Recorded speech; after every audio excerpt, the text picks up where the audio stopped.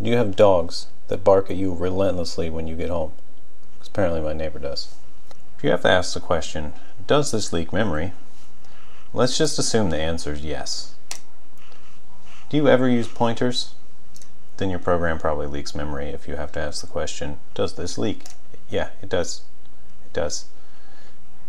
So really all I'm going to explain is why it leaks memory when you use pointers, and some really easy ways to prevent it.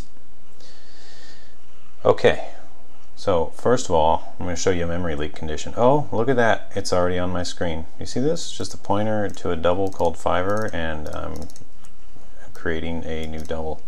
It's pretty standard pointer stuff. Now what happens when you exit the program or a function that this is in? Do you know? Okay, I know. I'll tell you. The pointer goes out of scope, but the data does not. It's just still sitting there, but the pointer to it is gone. That's the memory leak. So if I just ran this, I don't know if C++ might be smart enough to clean them up at the end of the program. I would assume not though, but this, just on its own, leaks memory. So how do you fix it? Well, before you exit, when you're all done using your pointer to your thing, you just do this. That's it. No longer leaks memory. Would you like to know more? Press 1 for yes. Press F to pay respects to memory you lost. Alright, so if you have pointers all over in your code and you use them all the time in functions, and you don't delete them when you're done with them, and they're just going out of scope, and you think that frees the memory, well, it doesn't. It frees the pointer, but it doesn't do anything with the memory. So, memory leak. Now, what's hilarious to me is that most people code for a really long time before figuring this out, or at least I did. Don't judge me, okay? It's not what this is about. This isn't about judging each other. Smash like to not judge others. Okay, let's continue a little further. Well, by 2014, people finally decided this is dumb, because you know when your program gets complicated and you have to clean up pointers all over the place, and maybe you have things that create them in a function, and you know, it just becomes chaos in a large program. And this could be anything. This could just be an integer. This could be some class that you made off to the side. Anything you make a pointer to, you have to delete it. And what if there are more pointers within the data? Well, you have to properly go through that data and clean up all the pointers within there. It's just chaos. So finally, not in C++ standard 11, but in C++ standard 14, people decided that this is terrible, and it kind of is. So there's this thing that you can get if you're using C++ 14 in the memory header, and this thing is called, let's see if anyone can guess it before it goes. Say it in chat before I type it. You got 2 seconds. 1, 2. Okay, it's called unique pointer. Now all unique pointer is a pointer that frees its data, that deletes its data when it goes out of scope. So it's just like that normal pointer before, except we didn't have to delete it and manage all that crap. We could just assume that it cleans up itself. So to use a unique pointer, it's in the standard library, and you declare what type you want. Maybe we want a double here. This can be a class, whatever, any kind of data object, and you give it a name, like I don't know. Since there's like a million barky dogs in the background, I'm going to call this Barky Dog.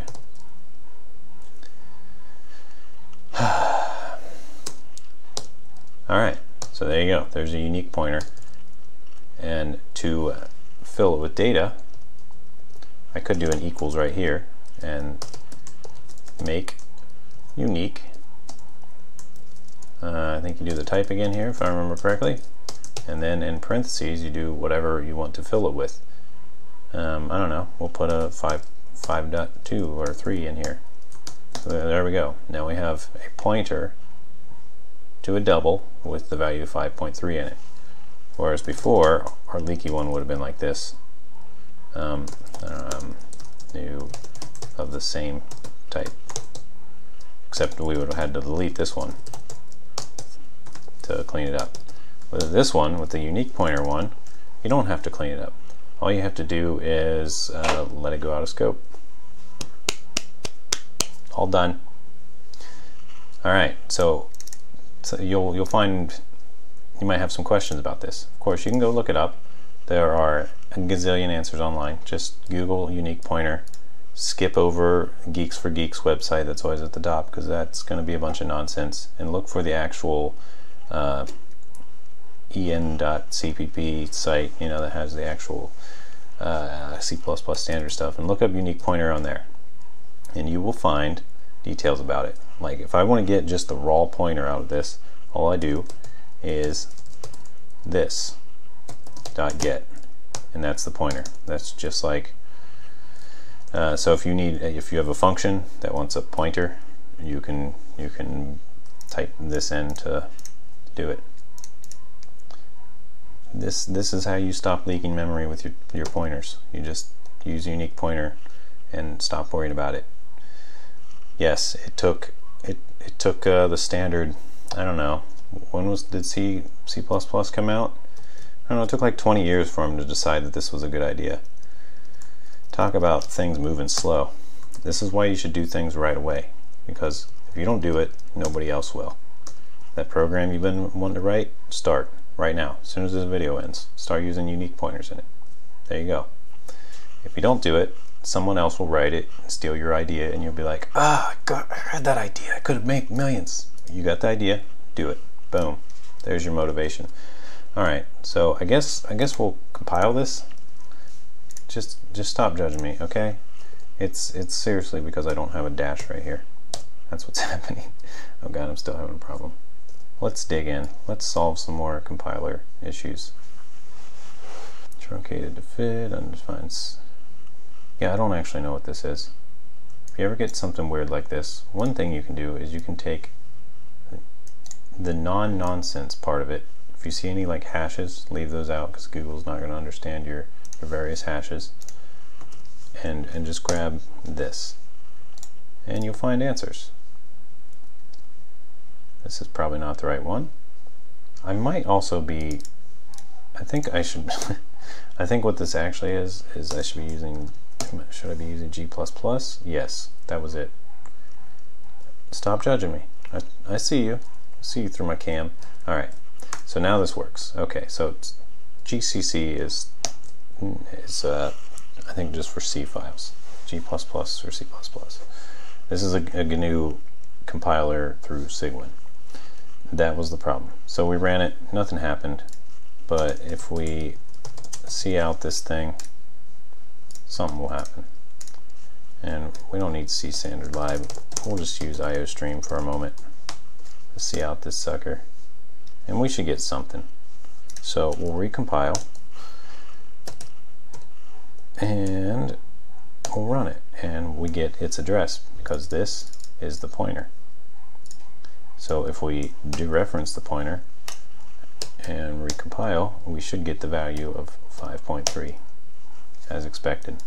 So that's how you get the pointer out. Goes out of scope, doesn't leak, everything's good. Let's do one last thing. Well, let's say you try it with C++11. Let's see what happens. Error. So if you get something that looks like this, not a member of standard, you need to do 14 instead. Okay, well I hope this helps somebody out there. Hope this helps you guys not leak memory all the time and write better, more consistent, more stable programs. I'm looking out for you, mostly looking out for me, but I'm also looking out for you. So I'll see you in the next episode. Peace out.